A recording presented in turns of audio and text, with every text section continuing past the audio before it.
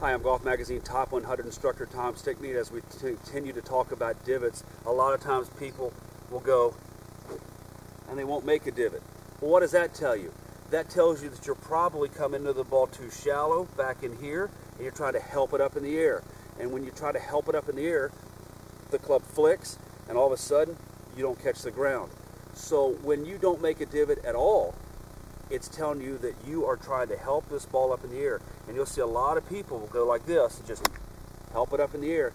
And that's when you try to find a feeling to get that club to go into the ground, because if you keep going like this, you're not going to make divots. And when you don't hit the ground, it's really, really difficult for you to hit the ball. So